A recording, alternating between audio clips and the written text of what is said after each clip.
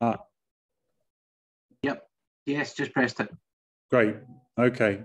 I won't do my introduction again. I will just move on to the second speaker. That's Jonathan Firth at the University of Strathclyde. The title of his talk, Teacher Research Engagement, Engagement Purpose, Theoretical Foundations and Effective Practice. I garbled that, Jonathan. Away you go. Thanks, David. You saved me having to read that bit out, so I appreciate that.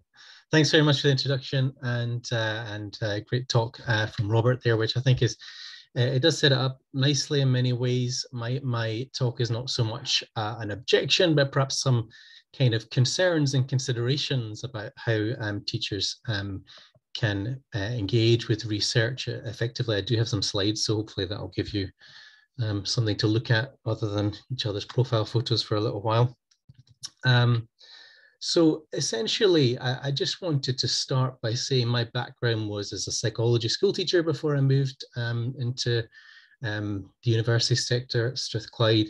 And I'm very interested in the psychology of education. So there might be that kind of slight bias in what I'm talking about. And also just to kind of set out a little bit of historical stuff in terms of how teachers engaging with research has developed over the years. Which kind of leads up in many ways to what Robert was just talking about with the General Teaching Council and the professional standards. So one early example was the psychologist and philosopher William James, who gave talks to teachers about how to apply psychology to the classroom back in the 1800s. And you know, that's maybe doesn't seem quite so relevant to our immediate context, but actually in some ways quite a similar thing happened in Scotland in the early 20th century. For example, William Boyd at the University of Glasgow worked with Scottish teachers, had them come in on Saturday mornings to have talks, and also encouraged them to carry out their own practical classroom research investigations. You know, well before perhaps we would consider teacher research engagement to be a thing. Moving on a little bit, some of you will be familiar with the work of Lawrence Stenhouse, who's sort of conceptualized the idea of the teacher as researcher, a kind of extended professionalism, which in some ways overlaps a lot with what we might think of as professional reflection and practice, but extending more into kind of practical and systematic investigations, which I would say are quite similar to perhaps what we're asking people to do in the lines of practitioner inquiry, as Robert was just speaking about.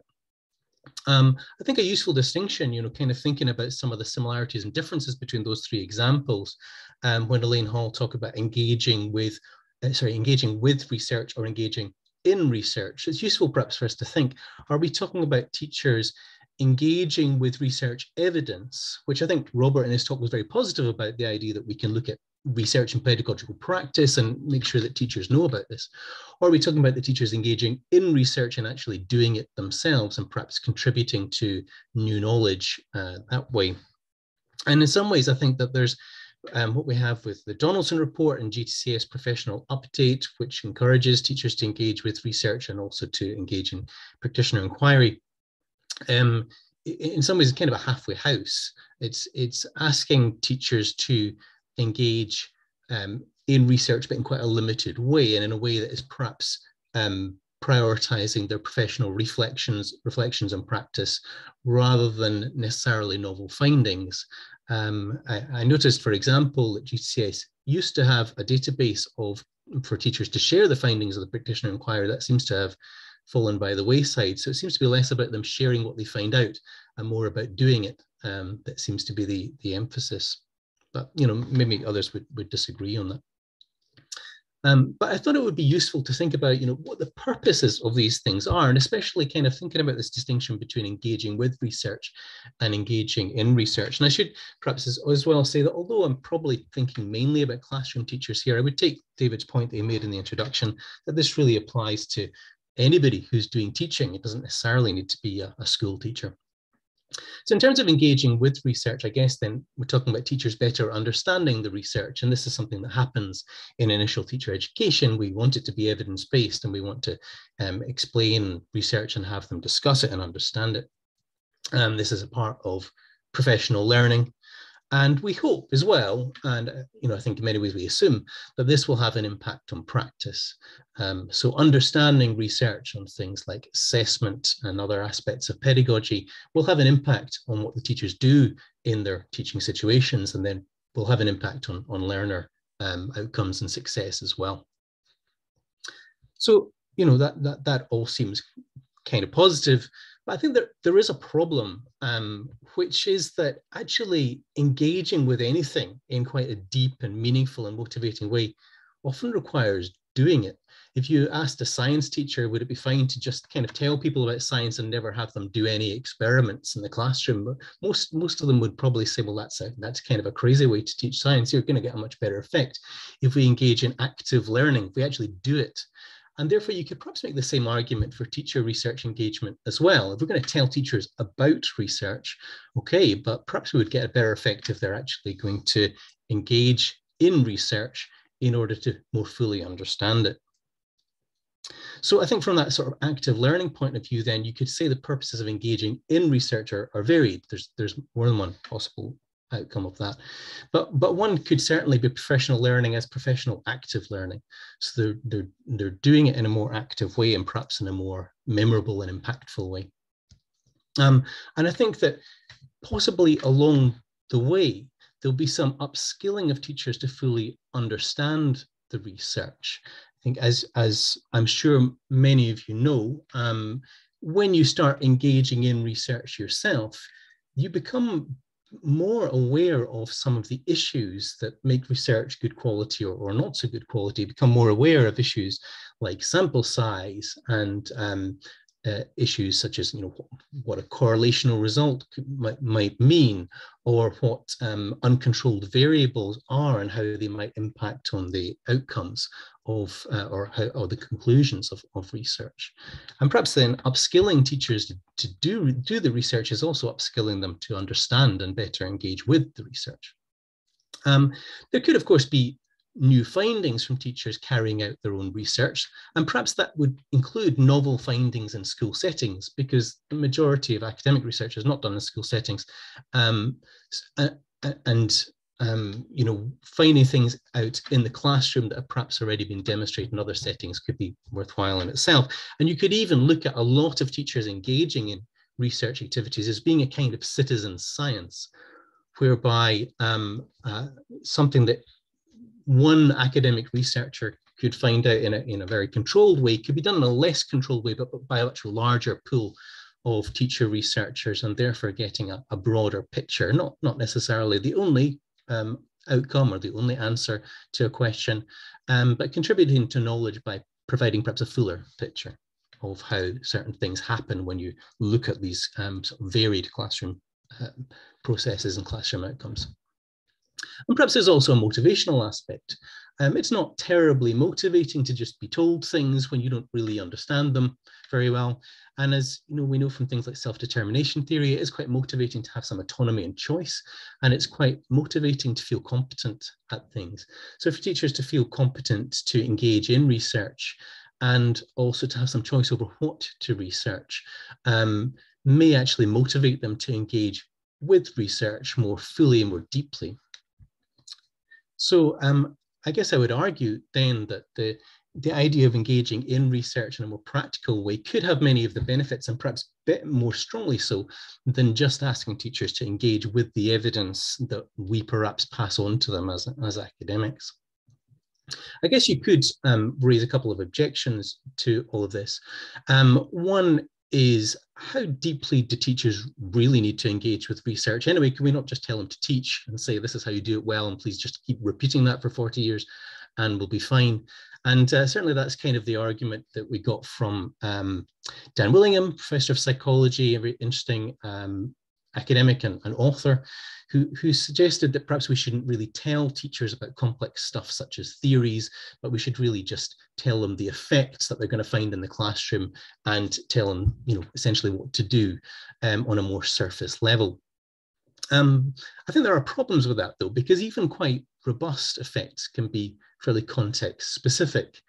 There are things, so for example, I'm quite interested in the spacing effect in memory, which suggests that if we space out practice and we delay practice, you have more effective learning.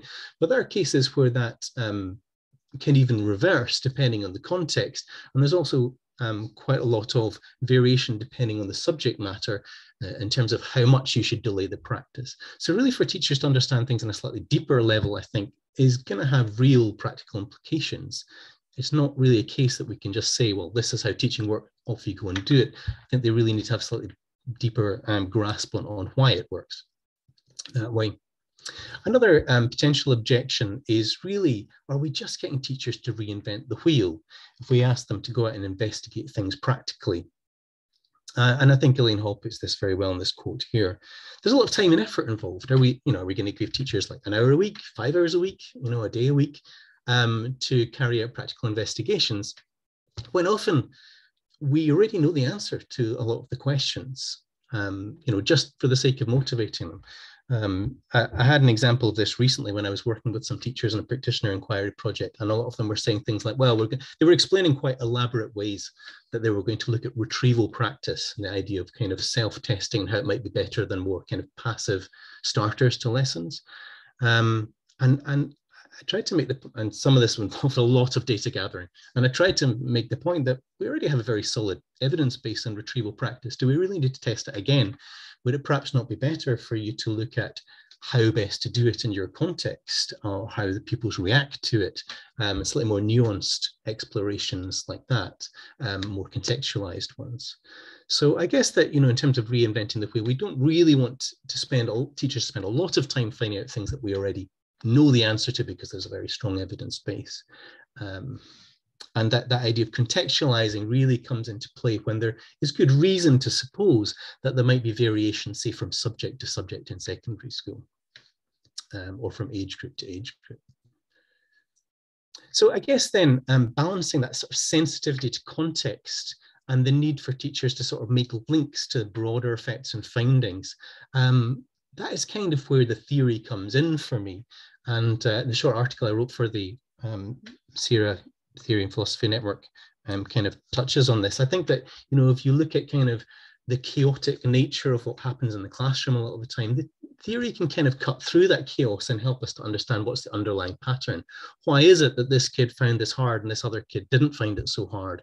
Or that this was helpful on this occasion, not on this other occasion? Once we understand sort of the theoretical explanations behind some of these processes, it brings a coherence to that. And I think it's important for us to give teachers tools to explore that and ensure that any investigation and research isn't just on the surface level. So that sounds perhaps a little abstract, and I wanted to kind of move on to a fairly practical example of that to kind of tie things up. And that is the difference between performance and learning. Now, there's been quite a lot of research on this, particularly in recent years, draws a lot from the work of Robert Bjork and University of California and colleagues, including Nick Soderstrom in this paper. The idea is that really anything that we learn, there needs to be some kind of long-term change for us to really call it learning. So there has to be some relatively permanent change in what we understand or in the skills that we're able to bring to bear in a particular domain. But during the practice, during the training, during the instruction, during the lesson, all we can really observe is our performance in the here and now. And according to these researchers, this isn't often a very good guide to how much learning is really going on. And they say, in fact, it's often negatively correlated. Often the harder you make the training, the more long-term the learning is going to be, but the worse the performance is in the here and now. Whereas if you make the training very easy, then actually not very much learning is going to happen because it's too easy for the learners. So actually the performance and the learning can be negatively correlated. But that's not necessarily obvious to the learner themselves or to the teacher. So they may assume that having done well in the practice situation, that they're learning really well. Or a teacher may give out a starter task and they want to investigate for the practitioner inquiry and then give out a task at the end of the lesson. 50 minutes later, well, everyone got 10 out of 10 and think, great, they really learned better with that starter task. But in fact, not taking into account this kind of distinction between performance and learning. So there, another problem then arising, and really it's just one example of a broader problem. They may observe one thing and think they're observing something important, and really it may have another explanation. what we see happening on the surface may actually not be a particularly good guide to what's really going on. Teachers may think they're observing learning when in fact they're observing relatively temporary performance. And we see this a lot actually in education. Students going on the basis of intuition, because something feels helpful, they might think it's helpful, but in fact, something feeling helpful is not a very good guide to its long-term benefits. So pupils saying things like, this approach works for me, or I'm this type of learner. You know, if we go just on the basis of feelings and preferences, then everyone would think that chocolate is much better for you than salad. It's just preferences is not often a very good guide to these things. And in fact, teachers often have flawed intuitions too. So we see teachers endorsing myths about learning, such as learning styles or left brain versus right brain learners and this kind of stuff. And they don't seem to have very good intuition about evidence-based learning, evidence-based approaches to learning either. And what's more, neither of these things seem to change very much with experience. So it's not something self-correcting in the classroom. So I guess just to finish up then, you know, what could be the solution to tie up some of these challenges to teachers engaging with research effectively? I guess one thing that I've kind of hinted at quite strongly in what I've just been saying is that really we need a kind of a theory-based professional learning where we're not focusing too much on what's happening on the surface level. And I think for teachers to engage with research, you can't really just set them off and say, just investigate something you find interesting and hope for the best. There really needs to be a kind of a gradual mentored exposure to teacher research where they're led towards the skills. You know, much as what happens in academia, we don't just say, right, off you go and do a PhD and come back in 4 years' time, tell me how it went. We kind of lead them through it. I think contextualizing where important. Contextualizing is important, but there's not that much difference between a kid in Aberdeenshire and a kid in Lanarkshire, really. A lot of learning is pretty much the same regardless of where you are. So we need to be kind of wary of overplaying that particular point and avoid, as the Hall quote said, not just how kind of reinventing the wheel. And I think when it comes to misconceptions about learning and this idea that we may sort of intuitively go down the wrong path, I think we need to tackle that head on and make new teachers aware of where misconceptions are likely to occur. So I guess that was just things like the Teaching and Learning Toolkit, which is a list of this is how to teach. I would sort of recommend going for a more kind of theory-rooted approach, which was things like what I did in the Psychology in the Classroom book, trying, maybe not, I'm sure, far from perfectly, but trying to go down that approach. Okay, that's me. Thanks very much, Jonathan. That was, again, very rich and interesting presentation. I'm sure we have questions, but I'm looking at time, and so I'm going to move swiftly on. So please keep notes of questions as we go through. So it's now my pleasure to introduce from across the pond, as they say in USA, Philosophy of Education Society, Cara Furman from the University of Maine and Christina Camarano from Salisbury University.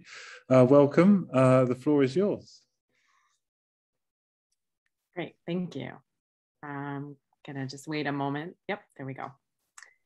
Okay, so our presentation is, again, we've been introduced, conceptualizations of the teacher researcher. We are talking about the teacher inquirer as philosopher. And Christina, if you can move to the next slide. Thank you. So we're coming at this from a different place. We're not making an argument for teacher research. We're arguing that within a certain kind of teaching, specifically more progressive education that's focused on the individual learner, teacher inquiry is a given and a necessity. And teacher inquiry is, by what we're looking at, had its kind of heyday in the United States in the 60s to 2003, I would say, is when a lot of the publications were coming out. This is work that's based in a teacher's actual classroom. It's focused on the teacher's question, and the teacher is studying their classroom, not really for the sake of publication or making grand statements for the field, but for really doing a better job differentiating, thinking about the individual students in their care. So that's kind of what we're looking at. I say that the heyday kind of ended in 2003 because in the United States, reforms have made it increasingly difficult for teachers to teach in this particular kind of way with external mandates really limiting what a teacher can do. But there's a strong set of progressive teachers kind of operating at the margins and behind the scenes and in the cracks in the United States, still trying to engage in progressive teaching that centers on teacher inquiry. So in this talk, we argue for the value of philosophy as teacher research, and we really focus on models for how we might help teachers as philosophers do this work. And I will turn it to Christina for the next slide.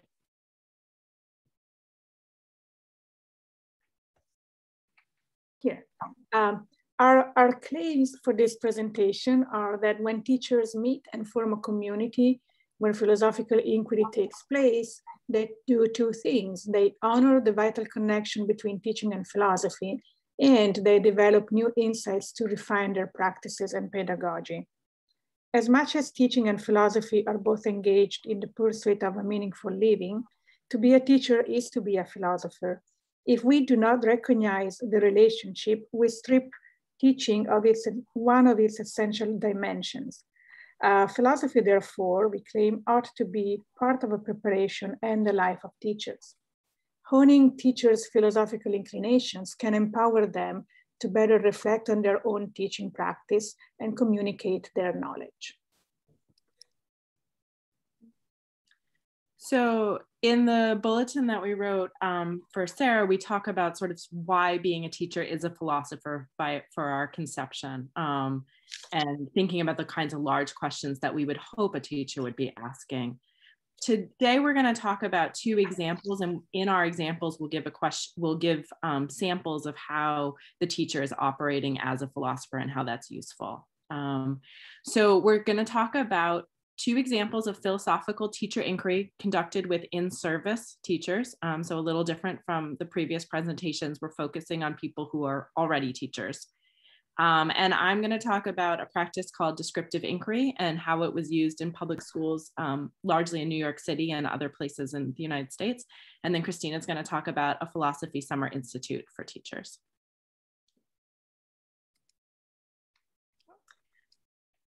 So descriptive inquiry is a way of studying teaching. And in brief, it has a lot of overlap with Paulo Freire's work in the sense that you're making meaning around a shared question and that you do it collaboratively. It's different from Paulo Freire because it's not just a philosophical foundation, but there's a methodology that is associated with it. And there's a lot of writing about it. Most recently, my colleague Cecilia Trau and I have a book on it, which is in the slide, but there's been a ton of writing about this over the years. So again, it's a small community, but it has some weight to it. Descriptive inquiry is always practiced in a circle, and you can see this is a group of teachers gathered to engage in it. It is a way of studying practice. It is rooted in phenomenology, as well as in studying from schools. So it's a mix of philosophy and qualitative inquiry in the foundations. And some key elements of it that you always sit in a round setting, as these colleagues have done. Everybody knows when their turn is and everybody speaks in order. You speak as descriptively as possible. The idea is to unpack ideas, and it takes a capacity-oriented approach that the idea is that the maker, whether it's a philosopher or a child, has a purpose and a sense, and that your job to inquire is to make sense of what their purpose is. So an example of how this was operated in schools, in the school where I was a teacher, we gathered once a month to engage in descriptive inquiry. We would study children's work, we would look at particular children, and we would study ideas. And one idea that I think clearly has philosophical import was we had issues with recess at the school. Children were fighting at recess, children seemed isolated, children were not coming back refueled to the classroom. And so we decided to interrogate this as a whole school. The first mode of inquiry was that the teachers were asked to share how they played at recess as children. And in the round format, everybody in the school participated in sharing. And then we pulled themes to think about what does recess mean for children? The next mode in Deweyan form we went out to the recess yard with materials and we were instructed to go play and then reflect on what we noticed about ourselves. And things that came up was that some people immediately became really cliquey on the recess yard. Some people wanted to show off. Some people wanted to play by themselves. And again, this sort of short adult opportunity gave us some more insights. And then the third way that we investigated into this question was we looked at the video of a particular child who was struggling at recess. And we watched this child, and then the whole staff went and shared what they had noticed from this video. And what came out after our conversation about our own play and then looking at this child was that teacher after teacher looking at the child described him as isolated, alone, lonely. And then the next person who went after a series of teachers was a teacher aide. So these are people in the schools who spend a lot more time one-on-one with the kids. They're outside with the children, different kind of experience. And she said, I don't see somebody who's lonely. I see somebody who's just playing by themselves. And then a number of teacher aides actually shared a really similar read of it. And so where is this philosophical? It led to us as teachers to have a conversation about the difference between solitude and loneliness, and what does it mean to want to be away from others, and have this much more meaningful, deeper conversation about play, which then led to a different way of engaging with the child going forward, that we stopped labeling him automatically as isolated, apart, and started really thinking about, well, what is this child gaining possibly from his time away from others? And then what might it mean for him to be joining with other people too? How might that help him? So that's one example of how we were doing it. And I'm going to turn it to Christina to give another example of a philosophical conversation with teachers. Thank you, Kara. So what I'm going to talk to you about is a summer institute for teachers that I did with a colleague in 2018, thanks to a large grant that I could use for that. So we invited local school teachers to join us for 1 week during the summer, where we pretty much kind of, introduced philosophy to them. And so it was a beautiful experience. I'd like to do that again, but it requires some funding, so I'd have to apply, so that takes time. So I'm not doing it right now. But something that I wanted to clarify is that, so these were teachers that applied to this summer institute. There was a small stipend, just enough to kind of make up for their time during the summer, but not really significant. And they were kind of curious about philosophy, but didn't really know much about it, because philosophy is, for the most part, completely absent in the educational system in the United States. So my colleague Stephanie and I, we did the workshop together. We were really clear that we didn't want to bring philosophy to teachers, but we just wanted to philosophize together with them. The assumption there is that what they do is already very philosophical, but we needed to create maybe a space where that could come out. So for 5 days, we philosophized together from 8:30 to 3, with breaks and lunch breaks, but for the most part, that's all we were doing.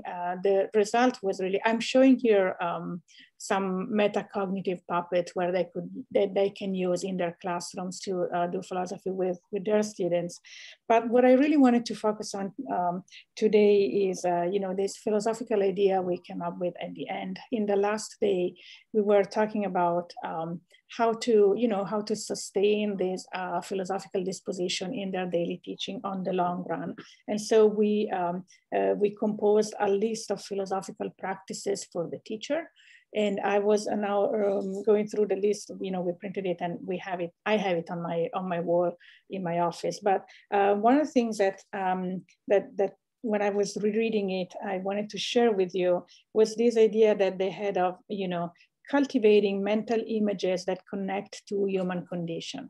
And that really brought me back to our conversations, where I think one of the most important things we did in the workshop was reconnecting to seeing teaching as a rehumanizing project. There's so much in the way that teaching is at this point expected to happen, at least in this context, that seems to push it away from a humanizing activity.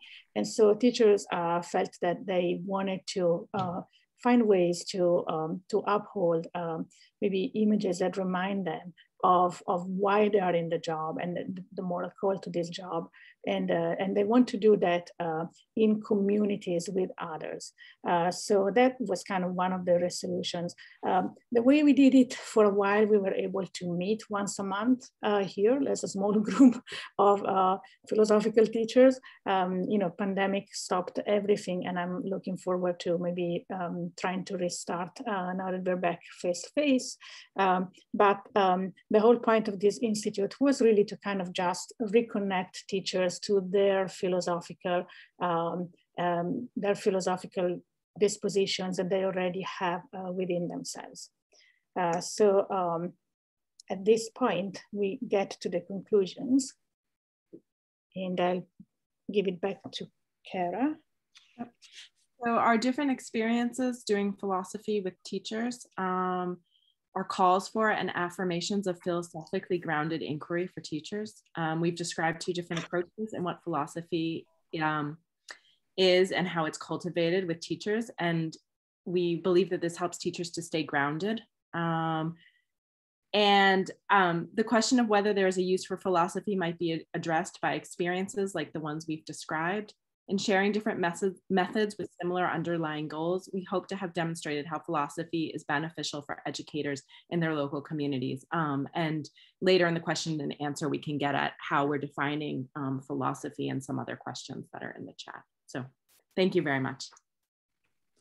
Thank you very much, Cara and Christina. That was really, really great. There's indeed a question specifically relating to concepts of philosophy, and I think the question of interpretation came up in the presentation and reflection, which links very interestingly, I think, with Jonathan's paper too.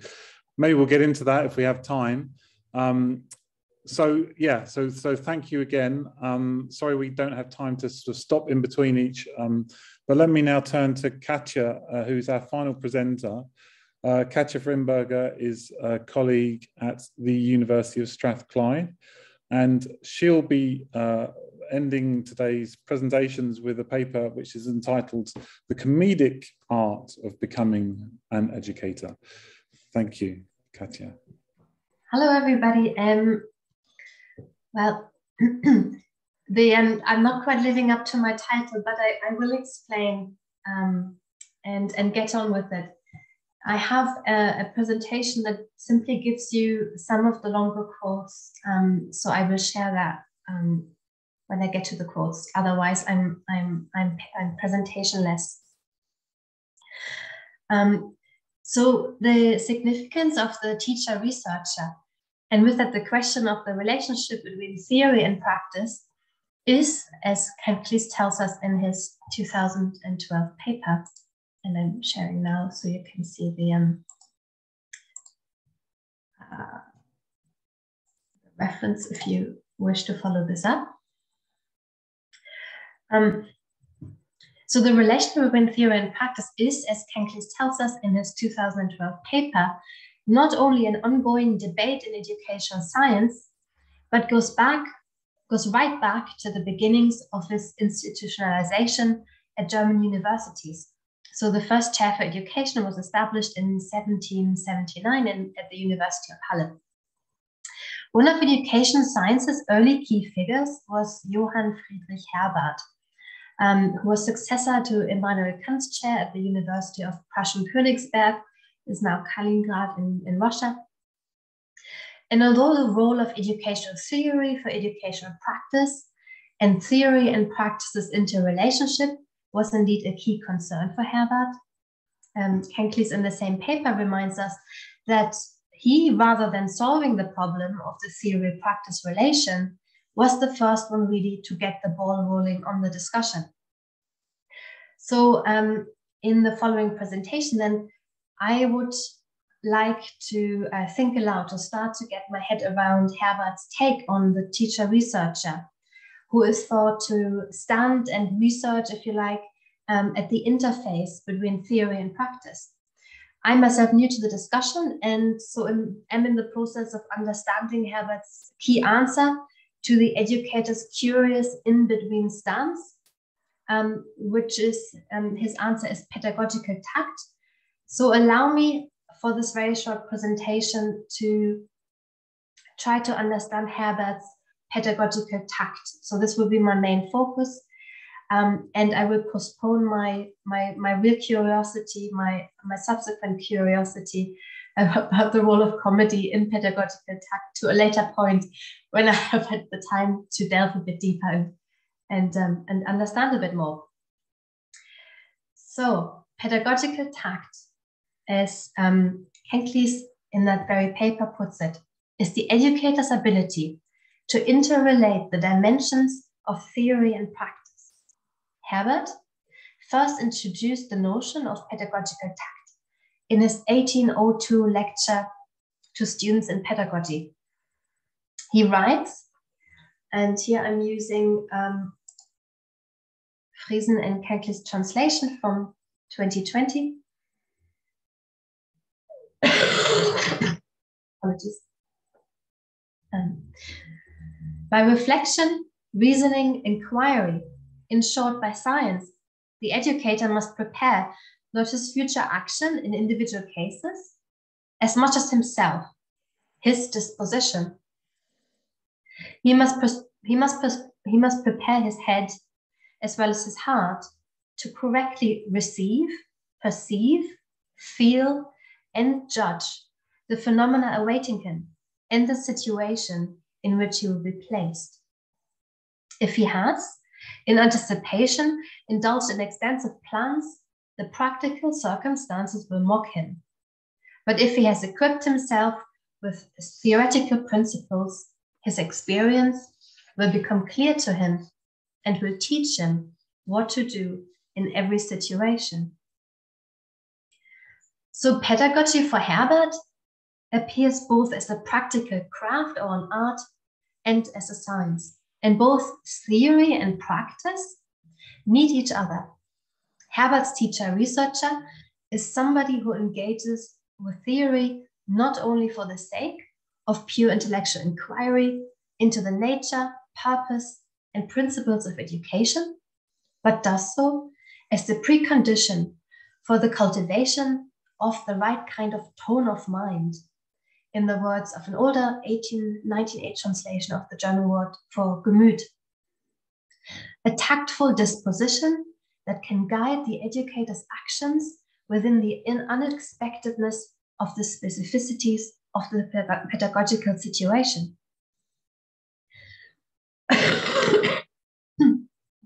Apologies. Pedagogical tact inserts itself in the gap left by theory, as Herbert puts it, and can, although it only develops in practice, not develop without prior engagement with theory. For Herbert, this general technique of pedagogical tact, cultivated at the intersection of practice and theory, is related to the teachers' and the students' general formation as moral agents in the world. But with that, pedagogical tact is not foremost about cultivating the ability to correctly translate general moral theory or specific educational theory into various rules and guidelines that can guide the specifics of moral educational acts in specific pedagogical situations. The cultivation of pedagogical tact involves instead the students as well as the teacher's ability to use or work from these general principles in moral theory or education theory, not for the deduction of rules per se, but to hone a disposition, this kind of tone of mind. And what Herbert called, with reference to Pestalozzi, a preparation of the mind, a preparation of the head and of the heart, that would allow the educator to see, to perceive the world and attend to the world and then the education world in particular, in the right way, in a tactful way. Herbert called this cultivation of the right perception of the world the aesthetic necessity. And Kenklis explains Herbert's aesthetic necessity for his practical moral philosophy, which also helps us to understand how pedagogical tact, as the right kind of perception within the educational world, is thought to be brought to life in the individual educator.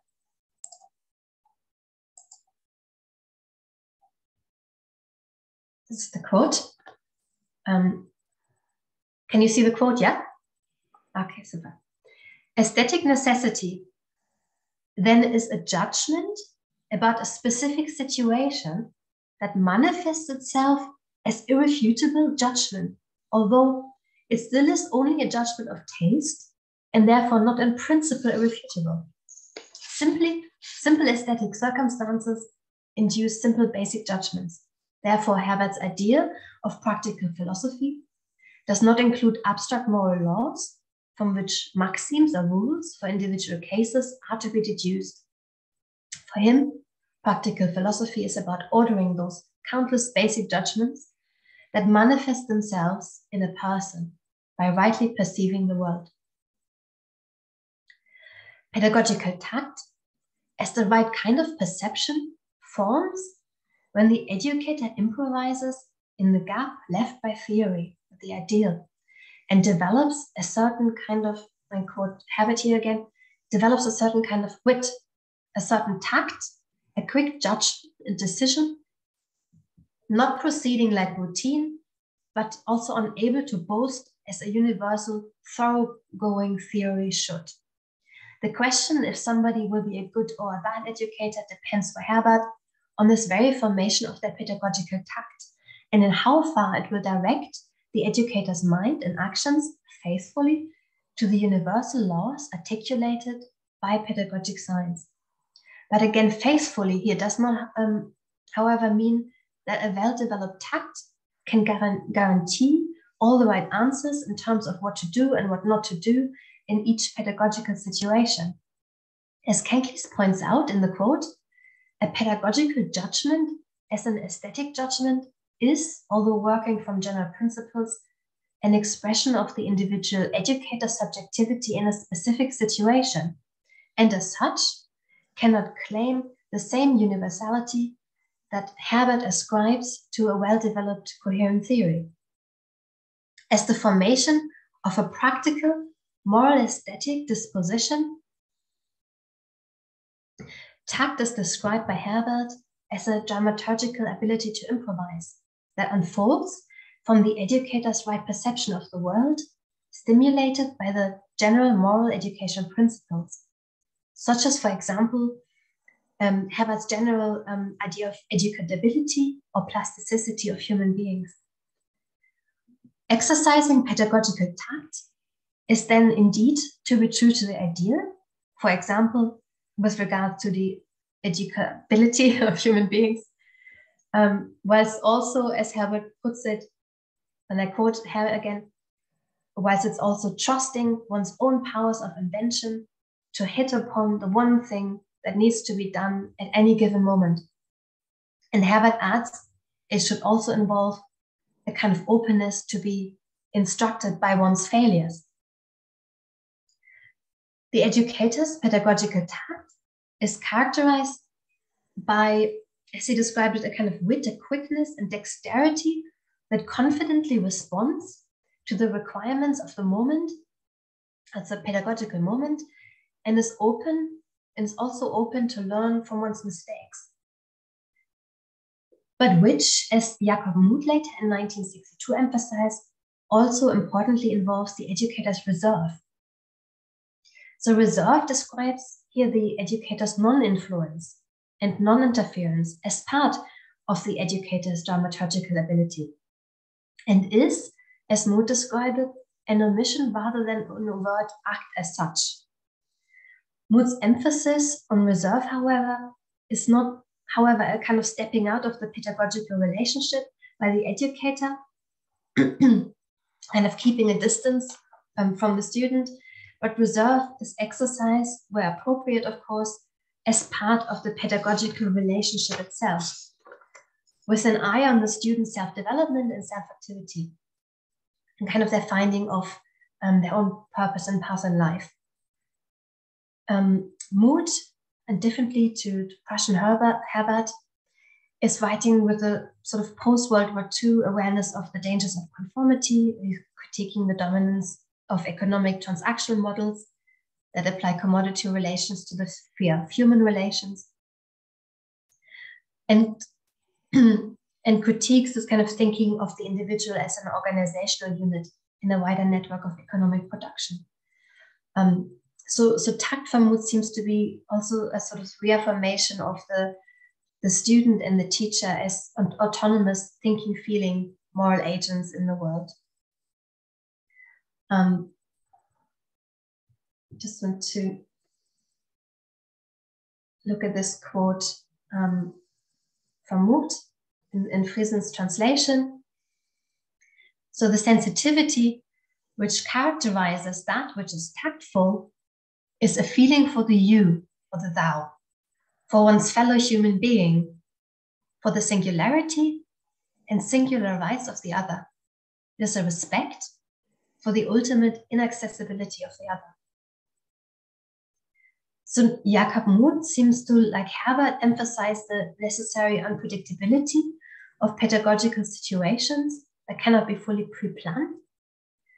But this is not a gap that can be closed as such by pedagogical tact to ultimately embody the education principle in tactful action and right perception, as Herbert perhaps thought, or perhaps as Mood thought, Herbert thought. Tact is described by Mood as a dramaturgical ability that firstly respects and acknowledges the student as an independent acting agent in the world. And when reading Mood, it kind of appeared to me that he perhaps thought that Herbert was a bit too keen or too Prussian, perhaps, regarding this kind of presupposition of a complete theory. And if you look at Herbert's introductory lecture, he seems indeed quite confident that he would be able, so at these kind of birthing stages of educational science, that he would be able to uncover indeed or claim at some point the kind of universal ethical and psychological principles for this project of pedagogical tact. But I need to look into this more, so I can't say too much about it. So I tactfully enact reserve here. So you can see tact as quite an interesting concept that, you know, Herbert introduced to education science, and I'm intrigued by it, and I'm intrigued how it frames our discussions, or how it can frame our discussions of pedagogical situations and pedagogical phenomena. And of course, you already see that perhaps because Herbert was kind of looking, he had such a, you know, his thing was the wider moral formation of the student and the teacher. And perhaps this allows us also to discuss pedagogical tact with the school and within wider human relations. Of course, you know, an application in all sorts of application, from the theater to the community center to God knows what. I'm sure you have ideas about this. So I just want to close with saying I'm generally intrigued by this notion of pedagogical tact and what we can do in terms of framing our pedagogical discussions. And I've recently, just to end on this, I've recently started to read a current book on pedagogical tact by, unfortunately it's only available in German, by two authors called Silfas and Burkhardt. And they're emphasizing this role of pedagogical tact, not so much, again, in a kind of, perhaps in a Herbert spirit, not so much give us answers about what we should do, but instead as a sort of, they call it a problematization formula, a Problematisierungsformel. So, and that pedagogical tact might help us to problematize phenomena, things that we observe in our lived experience of pedagogical relations and pedagogical situations, rather than come up with solutions. And I think I find that encouraging, and I wonder what you think about that. Thank you. Thank you, Katja. That was, again, really fascinating, rich, interesting. Yeah, I have lots of questions. Well, I'll wait for the questions to come in, or I'll invite questions to be presented. So please put your questions in the chat or raise a hand. We don't have very long. We have a few minutes for any. Is that the end of the talks? If so, we can stop the recording. That's right. That is the end of the. Yeah, I'll do that. Thanks, David. All right. So we'll end the recording there. So you're able to ask something silly or something very serious. You're not going to be recorded.